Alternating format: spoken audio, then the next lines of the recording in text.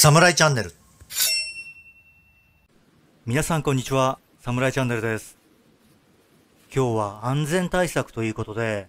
サイドミラーの取り付けを行ってみます。もちろん刈り葉ライダーにね、ふさわしい装備ではあると思うんですけど、バイクと同じように周囲の状況をね、確認するっていうのもね、草刈りにとってはね、大切なことかなというふうに思います。そしてね、ホークさんとか、あと無敵53ですかね。ぜひミラーをっていうね、コメントをいただいてたんですけど、実はね、これハンドルとかね、この一連のものと一緒にね、買ってあったんですよね。それでアクセルまでつけたらね、嬉しくなってしまって、すぐにね、草刈りを始めてしまったんですけど、それ以来ね、ちょっとそのままにしちゃったやつを今回つけています。そしてね、農作業事故っていうのがどうも多いみたいなんですよね。今回はサイドミラーをつけていくんですけど、チップ層のところにね、つけている飛散防止カバーですよね。これをね、外してる方が結構いるので、草が絡まってしまって嫌だっていう方もね、いるんですけど、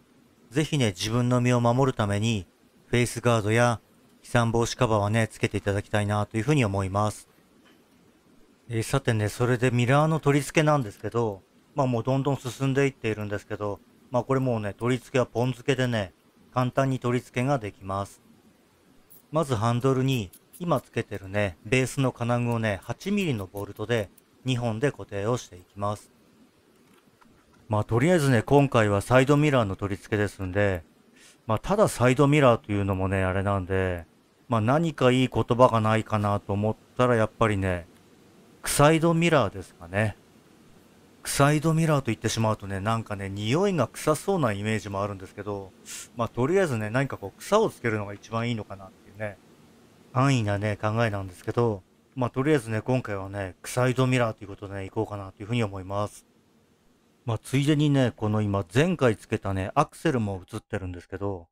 これもね、あえてね、こう、草顔をつけるとしたら、アクサルですかね。アクサル全開。うん。アクサルはね、結構馴染みますね。会話の中でね、アクサルを使うとしたら、地域のね、暴走族活動の時のね、始める前の挨拶で、今日の草刈りも、アクサル全開でお願いします。とか、会話のね、こう、つかみですよね。多分その場ではね、若干しらっとする部分もね、あるかもしれませんけれども、仕事をする上ではね、こういうユーモアっていうのもね、結構大切かななんていうふうに思います。またね、家に帰ってきてからも、草刈りも終わったのなんて聞かれた時にはね、今日の草刈りもアクサル全開だぜなんてね、そんな使い方ができるんじゃないかななんていうふうに思います。もう完全にね、もう親父ギャグの領域に入ってきてますけど、アホなこと言ってるなぁと思ってね、笑っていただけたら嬉しいなというふうに思います。さて、取り付けのね、説明をしないままね、ずっとね、話が逸れてしまったんですけど、だいぶね、取り付けが完成に近づいてきたので、話をね、元に戻していくんですけど、もうね、特に説明もね、いらないんでね、本当にこう、ポン付けでね、取り付けができるので、この映像を見ていただければね、取り付け方っていうのはね、理解していただけるかなというふうに思います。さあ、取り付けが終わりました。もうこれだけ見るとね、もうバイクのね、ハンドルですよね。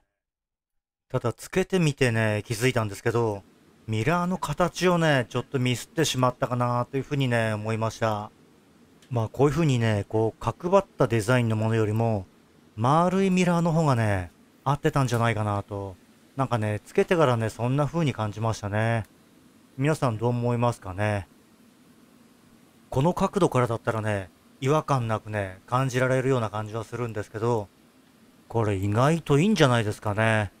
これで本当にね、安全確認もできたらね、最高ですよね。そしてね、作ってるとこの映像をね、うっかりと削除してしまいまして、非常にショックだったんですけど、メーターのね、取り付け位置の変更を行いました。なんで変えたかっていうとね、どうしてもね、ここを持ちたくなってしまうんですよね。特にこう下にね、地面に置いているときに、自然とね、このハンドルブレスにね、手が行くんですよね。そうするとね、このタコメーターがね、邪魔なんですよね。それで、視線移動は大きくなってしまうんですけど、このハンドルのね、取り付け位置のところに取り付け位置を移動しました。ご覧のようにね、余っていたアルミのパンチングシートを使って、この取り付け台をね、作成しています。ちょうどね、収まりも良くてね、いいかなというふうに思っています。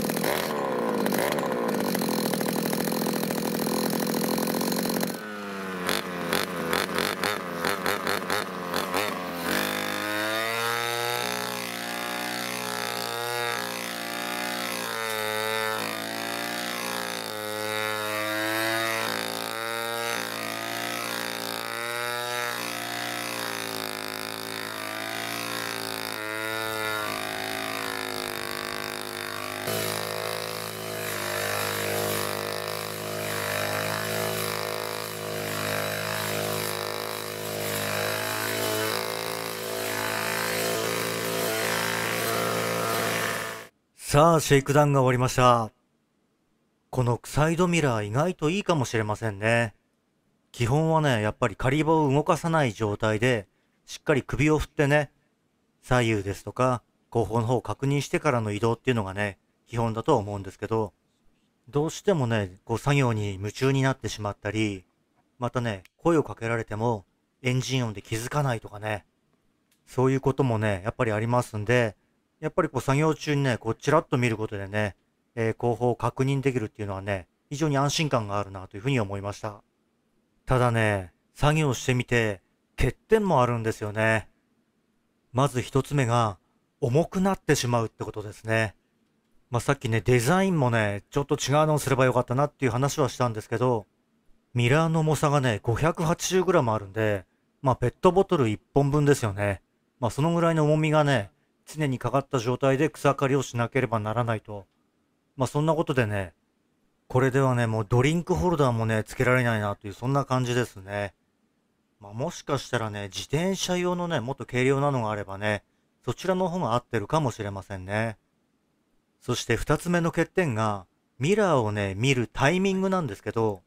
草刈り機をね、左右に振ってますんで、動いてる時っていうのはね、見づらいんですよね。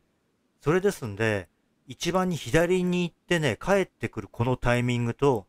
右側に行ってね、帰ってくる一瞬のね、このタイミングでね、チラッと見るのがね、一番いいタイミングなんですよね。見た目だけだったら、これでもね、十分いいんですけど、まだまだね、このサイドミラー、改良の余地がね、ありそうですね。いっそのことね、もうシャフトのね、中間部分に移動して、フェンダーミラー状態にするのもね、いいかもしれませんね。でもそうするとバイク感がなくなってしまうんでね、ちょっとまたね、方向性が変わってきちゃうんで、まずはね、今日はね、このぐらいにしておきたいなというふうに思います。そしてね、おまけということでね、草刈りをしてる時に気づいたんですけど、タコメーターをね、位置をずらしたことによって、ハンドルブレースがループハンドルのようなね、使い方もできるかもしれませんね。さて今回も最後までご視聴いただきありがとうございました。皆さんからのコメント、本当にね、私の動画作成の励みとなっております。